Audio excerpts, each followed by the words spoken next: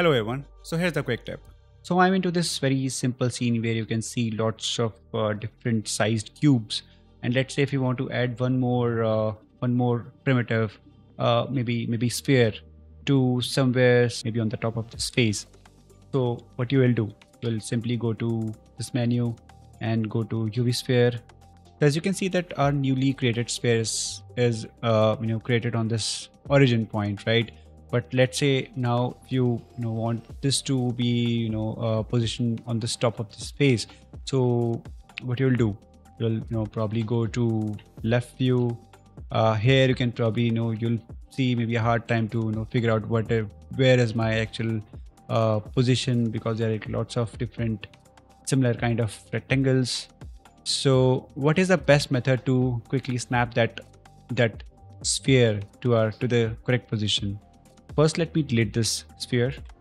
Now let's select this cube and we'll be utilizing the quick snap menu to place our newly created objects. So, and if you're wondering how I open this snap menu, is the shortcut is Shift and S, right? So there you can see a new menu, right? This one. Now simply select this cube, hit tab to go to the edit mode. Now select this top face. Now again open the snap menu, go to cursor to selected. So what it will do is snap your cursor towards this top face.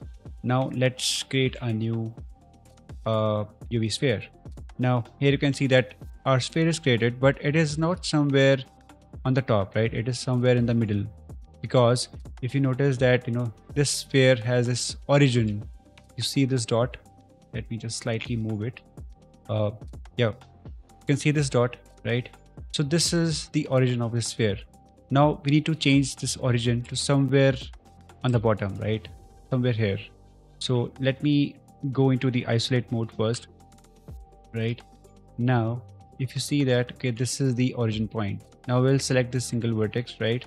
Now we can again go to our cursor to selected, right?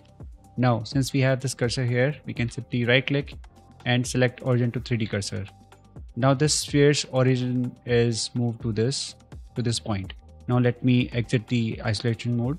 Now we'll repeat the same process again, selecting this cube. Now open this snap menu. Now cursor to selected. Now if you select this sphere, hit again the snap menu, selection to cursor. Now it's automatically snapped to this point. Okay, now let me do one more quick example. So let's say if you want this cube to appear on this same face, right?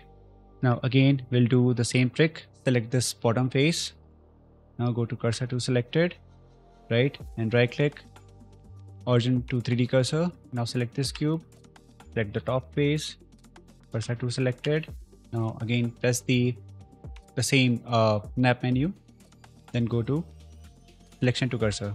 Now it will snap to that face. This was very basic examples, and now we know how to snap our objects using this 3D cursor. So let's see one of the live example. Let's say if you are working on a scene where we have created a window frame, and now we have to add a glass in the center, right in the middle of this window. Let me go into the edit mode. Now select the inside faces.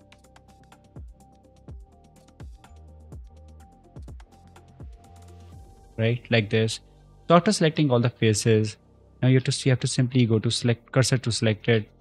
Now here you can see my cursor is exactly placed in the middle of this window frame, right?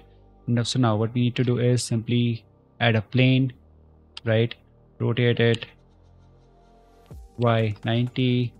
Now go to the left view, scale it, scale Y, scale Z, and if you want to be more precise, go to the wireframe mode, scale Y, scale Z.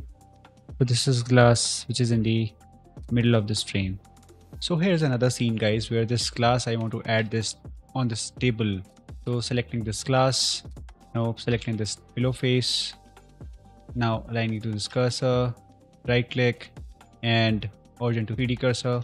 Now selecting this table, again go to this cursor to selected, selecting this glass, selection to cursor.